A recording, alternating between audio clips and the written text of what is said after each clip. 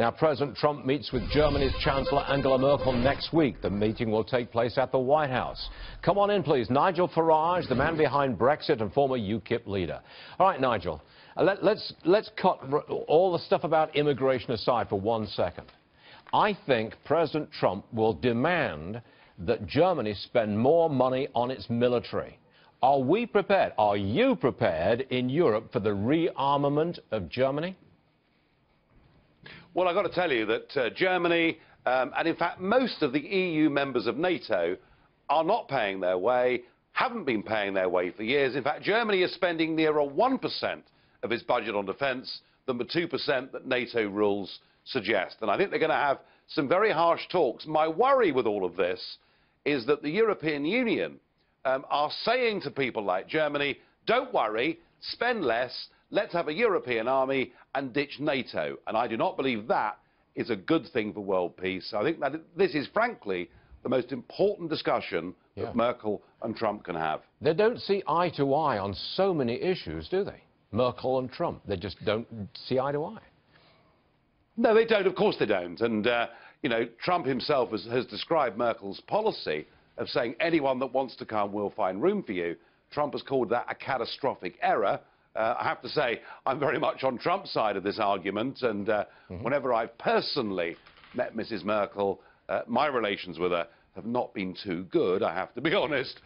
So no, they're not naturally going to be friends, and it's a big shock for the Germans, because for the last 8 years, President Obama looked towards Germany as being his principal ally in Europe, whereas Trump looks towards the United Kingdom. So this is big change. Can you bring us up to speed on the 2 elections in Europe that are coming up? There's one in the Netherlands, I think, this month, where a nationalist guy could win. And then there's the big one in France just a little later. What's the state of play in those 2 elections, Nigel? Right. The state of play is that Geert Wilders, his party, the PVV, are in the lead in the opinion polls. I don't think anyone doubts that he will win the election, in the sense that his party will get the biggest number of votes and the biggest number of seats, but it's unlikely he'll be able to form a coalition government. What is happening in France is absolutely fascinating. Marine Le Pen of the Front National, a party that I've never liked very much, although I've got time, I must say, for Marine Le Pen herself. She's in the lead. So here's how it works, guys. It's difficult to explain this to Americans, having just been through your run, but there is a first round. There'll be about 14 candidates, and the top 2 go through to a runoff, which will take place in May.